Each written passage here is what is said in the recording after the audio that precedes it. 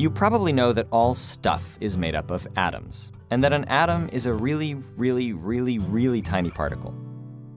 Every atom has a core which is made up of at least one positively charged particle called a proton, and in most cases, some number of neutral particles called neutrons. That core is surrounded by negatively charged particles called electrons.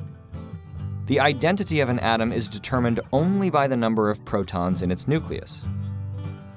Hydrogen is hydrogen because it has just one proton. Carbon is carbon because it has 6. Gold is gold because it has 79, and so on. Indulge me in a momentary tangent. How do we know about atomic structure? We can't see protons, neutrons, or electrons. So we do a bunch of experiments and develop a model for what we think is there. Then we do some more experiments and see if they agree with the model. If they do, great. If they don't, it might be time for a new model. We've had lots of very different models for atoms since Democritus in 400 BC, and there will almost certainly be many more to come. Okay, tangent over. The cores of atoms tend to stick together, but electrons are free to move. And this is why chemists love electrons. If we could marry them, we probably would. But electrons are weird. They appear to behave either as particles, like little baseballs, or as waves, like water waves, depending on the experiment that we perform.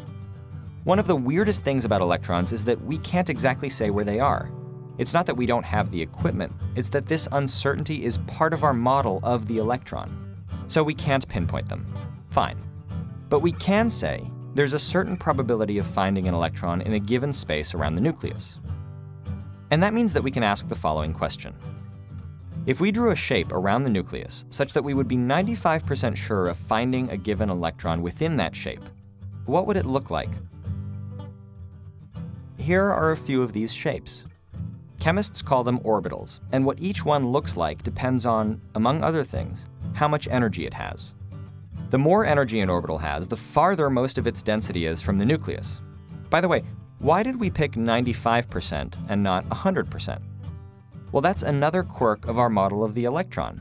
Past a certain distance from the nucleus, the probability of finding an electron starts to decrease, more or less exponentially. Which means that while it will approach 0, it'll never actually hit 0. So in every atom, there is some small, but non-zero, probability that for a very short period of time, one of its electrons is at the other end of the known universe.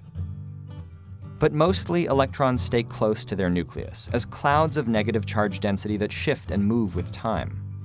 How electrons from one atom interact with electrons from another determines almost everything. Atoms can give up their electrons, surrendering them to other atoms, or they can share electrons.